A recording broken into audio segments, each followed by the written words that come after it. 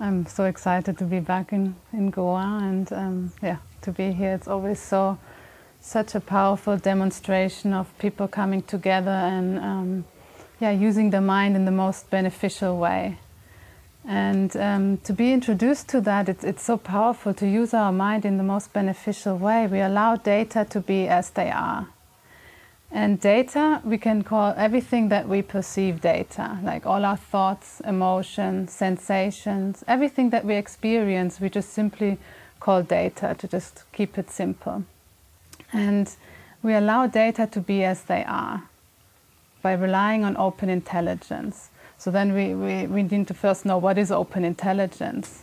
So we can introduce ourselves to open intelligence by just stopping thinking for a moment. And that we can all do together. I just love it, just to stop thinking for a moment and noticing what remains. And we notice that there's something about us that is alert, cognizant, clear, aware, that's always present. So maybe the next thought is coming right away in, and that's perfectly fine, because the goal is not to stop thinking and not to have any thoughts, but just to recognize that there's something about us always present, always stable, always aware. That is your open intelligence. Open intelligence, always on. And what we do with allowing data to be as they are, we bring open intelligence in the foreground in our view, in our perspective. More and more we recognize open intelligence within everything, inseparable, because more and more we see that data and open intelligence is inseparable. Like the breeze and the air and the wind are inseparable from each other. We cannot separate out the breeze and the air. Completely inseparable. And that's with all our data streams as well. Inseparable from open intelligence. But if we focus in on all our data streams, all our thoughts and emotions, then that is what the only thing we see. We don't recognize open intelligence, that stable ground about us that is always present, always stable, always allows us to see clearly within a situation. No matter if somebody annoys us or does something that maybe pushes our button or is difficult, we rely on open intelligence as that. We don't need to accept it or reject what comes up. It goes beyond accepting and rejecting. Allowing data to be as they are goes beyond that. And that's a relief, because I've tried all my life to accept people as they are. I wanted to accept people as they are, but it never really worked, because then it was so forceful. Oh, I try to accept this person that just drives me nuts. And it's like tense.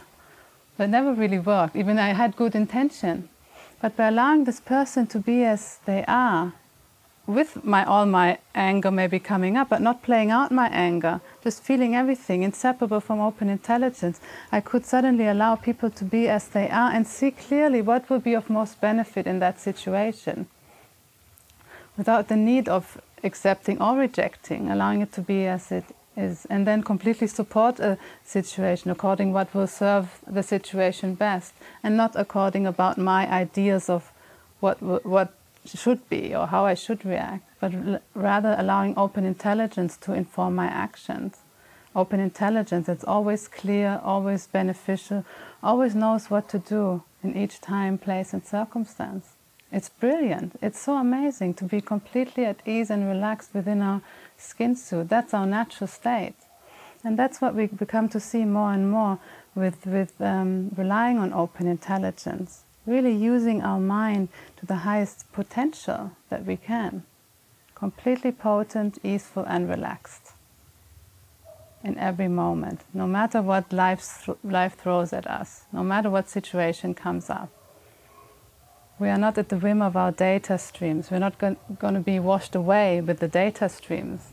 You know, when we sometimes, I know that so well from my experience. Before I came to this training, anger came up and I was washed away. I couldn't see clearly. I said things that I regretted later, or maybe were hurtful, or whatever it was. And now I can see, wow, I don't need to act upon these data streams anymore. I can see clearly through them without needing to play them out. And that's really, it's just life-changing for me.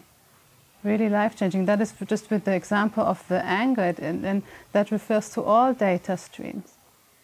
Just seeing completely, like on the top of the mountain, seeing everything clearly.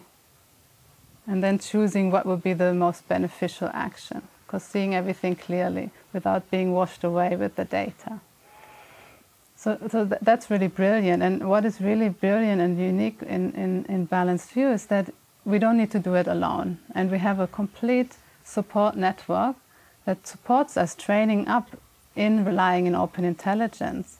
Because we can allow ourselves time, at least I needed some time to really allow myself to get used to this new way of looking at things, a new way of relying on my own innate power, and to have a complete support system that is always available for me 24/7 to really train up was just, most powerful thing. So the 4 mainstays are, first of all, the practice of short moments, and I referred a bit initially to that. The short moments are relying on open intelligence. For a short moment, we can just stop thinking for a moment and recognizing open intelligence, always present. Allowing body and mind to completely relax for just a moment. We don't need to prolong this moment. Just for one moment we recognize open intelligence. That we recognize when we just were stopping thinking, we recognize open intelligence in that short moment. And that we repeat again and again during our day, whenever we naturally remember to do so. And we can just test it out today. Is that the first time we come here? That's what I did, the first open meeting. I just tested it out during the day and that day, to just take a short moment, relaxing body and mind. When something came up, just allowing it to be as it is, without needing to describe it, change it, reject it, allowing it to be as it is. And whenever I remembered, I took another short moment. And slowly, slowly, these short moments become so natural. They increase naturally during the day. They become more and more obvious within our own experience, more and more automatic. So that's the first mainstays. Then we have the second mainstays. We have lots of trainings, open meetings like these, but also trainings that really deepen the recognition of open intelligence. Usually we suggest to start with a one-day training, which we have every Saturday, so people can come and test it out for a day. Get to know the written text that we have in Balanced View to deepen that recognition. Get more and more used to the language of open intelligence and data. Then we have a 4-day training that more and more deepens that as well, just to test it out in our own experience. It's so profound.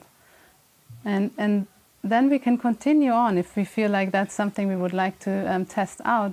We have a 12-day 12 empowerments training, which really was life-changing for me. A training that really specifically looked into the details of my life, how I can really empower the data stream that always kept me of being completely relaxed. How I could use a tool, how I could harmonize relationships to have completely harmonious relationships. And so the 12 empowerments give us all the tools for daily life to really empower ourselves there. So that's the second mainstay. We have a third mainstay as a trainer that we can always contact to really clarify the data streams that come up. And the fourth mainstay is the community, seeing all other people relying on open intelligence, coming together and seeing, wow, we really can make a change in this world by relying on open intelligence, coming together in teams, working together easefully. That's how we are meant to be, working together. And I've just seen that in the setup here. We've set up this center the last month, and just coming together in a team where everybody is just focused on the benefit and not focused on the data streams that come up. We just got this center done magically, because all the energy went into seeing what is of most benefit, really focusing in on the next step, solution, creating the space together, rather than, oh, I feel tired, or I don't like this person, or this one annoyed me, or I'm attracted to that one, or, like all these things that usually come up. But if everybody's not focusing in on that, allowing these to be as it is, we have that energy to use for beneficial, creative action. So that's brilliant, and that was a complete demonstration the last few weeks here. And always is with every team I work with in Balanced View. It's just always that complete dedication and single focusedness of benefit.